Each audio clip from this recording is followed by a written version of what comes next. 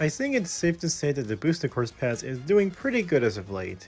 It may have launched as a mess, but Waves 2 and 3 showcases how great it can stand, even if it isn't comparable to the base tracks.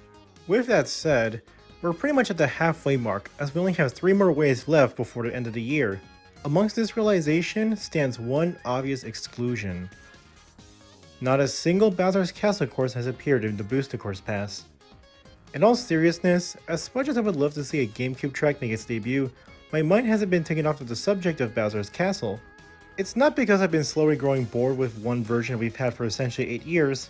I've always felt like at least one Bowser's Castle course would appear in the Booster Course Pass at some point. But the question is, which one?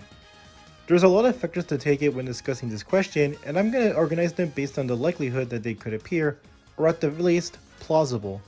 So with that said, let's get right into the video and discuss which Bowser's Castle course should appear in the Booster Course Pass.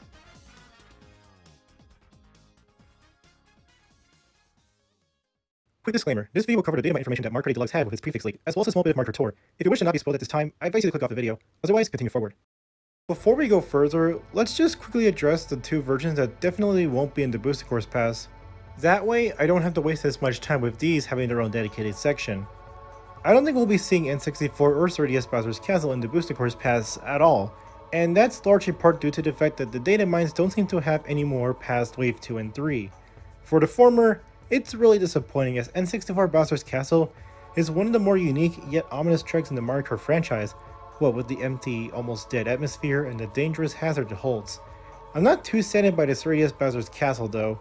I don't know, this track never spoke to me, as I find it both frustrating to race on and its odd and forgettable nature. And even though it's in Mario Kart Tour, there's obviously way better courses to pick from like Rainbow Road. But now that we got those out of the way, let's finally jump into the discussion, starting with... Oh Super Mario Kart, your blandness never fails to amuse me. This game only has 3 Bowser Castle tracks to choose from, and even though it's a hefty number from a glance, the truth of the matter is, none of them are really great. Well, maybe except one, but I'll get to it.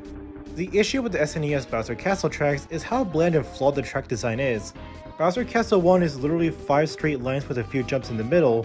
Bowser Castle 2 not only has an obnoxious layout to traverse, but it also has a troll path that leads to nothing. And Bowser Castle 3 is consistent, but it's still not that remarkable, especially with those hallways. With how I described and the fact that Nintendo seemingly likes to forget they even existed, it seems like none of them will ever get a spot in. But the thing is, they might. You see, according to the prefix leak, there was slated to be one more SNES track down the line, and one of the most common courses that gets suggested is none other than Vanilla Lake. The reason why is pretty simple, as Vanilla Lake was one of the advertisements plastered onto Coconut Mall. It seems like a strong piece of evidence, but some people pointed out that the poster was in Tour as well, further exemplifying the fact that the track is just a port. So even though Vanilla Lake is a strong possibility, it might also not even be in the Booster Course Pass, and if it isn't the course, my next bet would be one of the Bowser Castle tracks, 2 specifically. Sure, it's not a good track by any means, but I find the track to be a balance of being okay to drive on and not frustrating to the point where I'd quit out of the game. Plus, it could really benefit better changes like turning the troll path into a shortcut blocked by cutouts.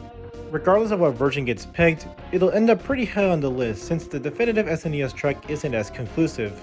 But if neither Vanilla Lake or Bowser Castle gets in, then can we have Koopa Beach, please?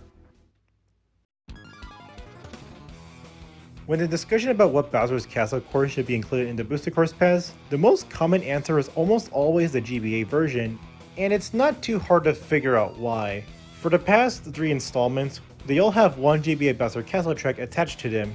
It was the case with 2 in DS, 3 in Wii, and 1 in 7.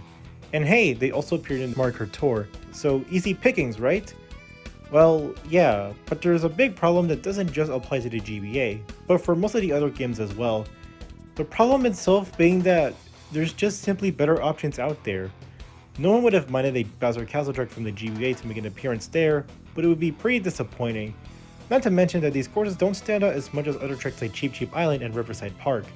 I'm not saying they aren't likely, but their chances are extremely slim.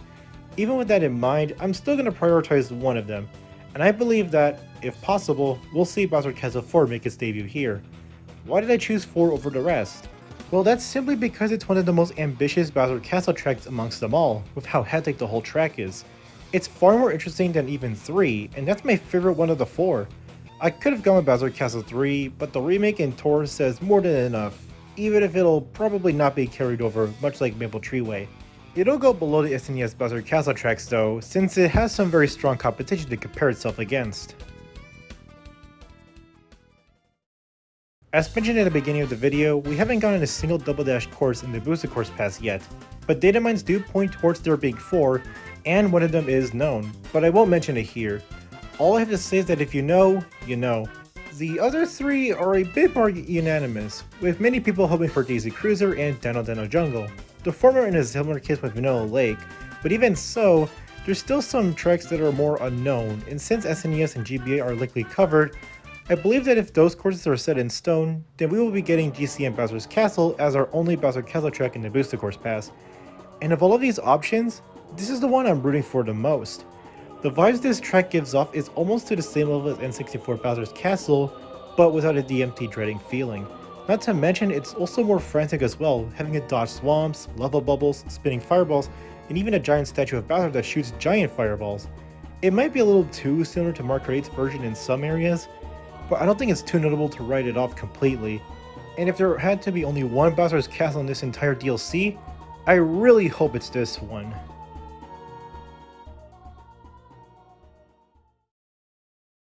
With how grand that last part of the video is, this one will unfortunately keep things brief and underwhelming.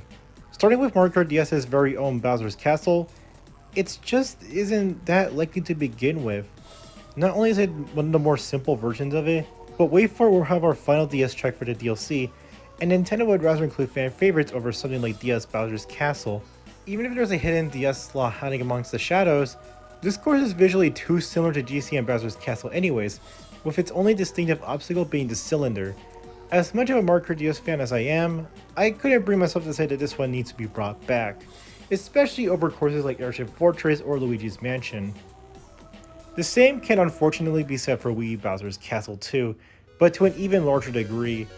Unlike DS, there's going to be a lot more Wii tracks past Wave 4, but considering the record of fan favorite tracks that we're getting, it seems very unlikely that Bowser's Castle is going to be prioritized over courses like Koopa Cape and DK Summit. It isn't too similar to GCN Bowser's Castle, but at the same time, it borrows elements from it that it might as well coincide. Not saying that this course couldn't happen, but considering the standards that were set from all 3 waves so far, I doubt Bowser's Castle from the Wii is going to get in the Booster Course Pass. Well, this was an interesting ride to go through. While I don't think that any of these Bowser Castle tracks will make into the Booster Course Pass in one way or another, I won't lie and say that I had fun observing and analyzing which courses are more likely to come if they do happen to be included. With all that we covered, I think it's time to rank these tracks based on their likelihood, except N64 and 3DS for obvious reasons. Number 5, DS Bowser's Castle. It's unremarkable, simple in modern standards, and has one interesting obstacle. Number 4, Wii's Bowser's Castle. It's not a bad track, but it has very high competition that makes it difficult to prioritize. Number 3, any of the GBA Bowser Castle tracks. Just like Wii, the GBA Bowser Castle courses also have high competition, but they're more likely in part just because they were in Tour. Since there's 4, I might as well rank those from least wanted to most. 1, 2, 3, 4. Number 2, SNES Bowser's Castle. It's surprising that this forgettable version ranked higher, but it's largely because there's no high competition for the SNES tracks. It could still be jeopardized by Vanilla Lake, but I'd imagine this would be the option if Vanilla Lake wasn't included at all. Also ranking these like GBA, we have 1, 3, and 2. And lastly, for number 1, GCN Bowser's Castle. This one I can see make its way towards the Booster Course Pass, with the majority of Double Dash's courses being pretty good. Of course there's the highly requested courses and one Datamine track, but Double Dash is in a spot where the bar isn't as high nowadays. And again, if there was one Bowser's Castle course to pick from, I really do hope it's the GameCube version. With all that said and done, thank you all for watching this video. I've been more curious about the state of the Bowser Castle tracks ever since the DLC was announced, and I figured I could make a video about which ones would be more likely to enter. But I want to know what you think. What Bowser Castle course would you like to see the most, if there ever is one to be added? Let me know in the comments, and as always, remember that Stu cares about you.